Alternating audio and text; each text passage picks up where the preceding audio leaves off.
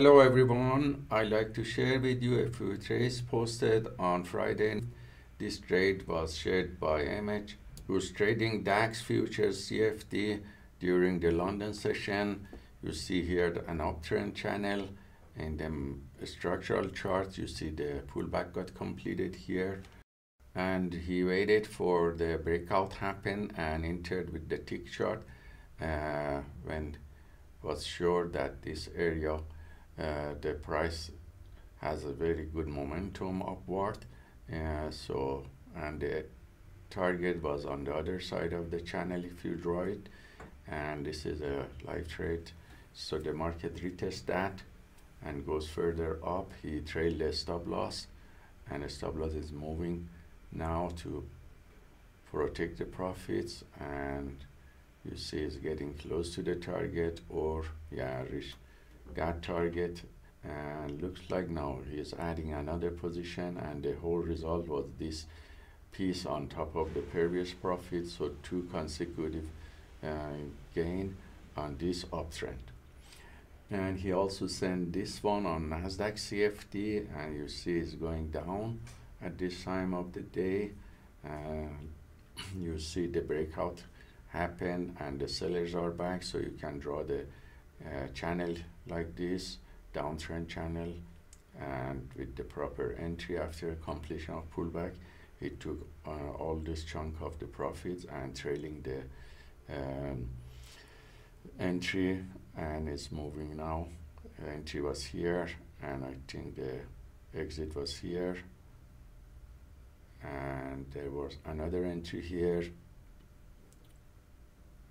and he saw pullback and exit again here, so repeatedly taking the entry when there's pullback and sellers are back, and exit with profits. MH also shared this trade on the US 30, which is the CFD of Dow Jones Industrial Average, and we see again all these indices in US market were in downtrend, and you see in 1 minute chart the downtrend channel with the pullback got completed at this point, and entry here, and then you can see the exit also in the other side of channel, so in the overbought area based on Algo 4. So thank you MH for sharing your trades with us. Next trade was shared by Castro, or global instructor trading Nasdaq CFD, and as you see the price reached a level of resistance that couldn't hold, and the breakout happened at this point, and so he entered here properly based on setup C with the tightest stop loss, and is trailing now the profits and trying to reach the targets on the other side of the support area. One target is filled and the second target is waiting now to see what happened, and that also was closed with profit.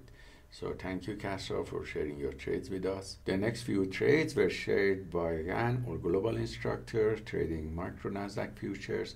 As you see, the macro and the structural charts are in downtrend. The pullback got completed, so he entered a few short trades here. Now he's waiting for another pullback, and that seems to be completed. The sellers are back, and he's entering again, taking pullbacks, and let the ATM manage the trades automatically, and adjusting also target and stop manually if needed. Another good pullback here, so he entered at this point several position and close with profit. Another pullback, and continuously taking pullbacks. The momentum is getting less, and the result of these trades are shown here. He reached profit factor of 5.9 with 80% win rate and average win to loss ratio of 1.47. Thank you Yan for sharing your trades with us. These are some of my trades at the beginning of New York market session. Again, as you see, there was downtrend, so and I'm showing you the previous trades that I didn't record is to enter short positions repeatedly, and this area was kind of sideways, so I used setup C, and there was one entry here that led to a big runner here with very large profit, and the result of these trades were profit factor of 4.34, and that's because the win rate was around 41 with setup C, but average win to loss ratio was very large, around 6.27, and that's because of runner of $800 compared to losing trades of 144. So thank you for your attention, and hope these trades are useful for you, and let us know if you have any questions. Have a wonderful day and weekend.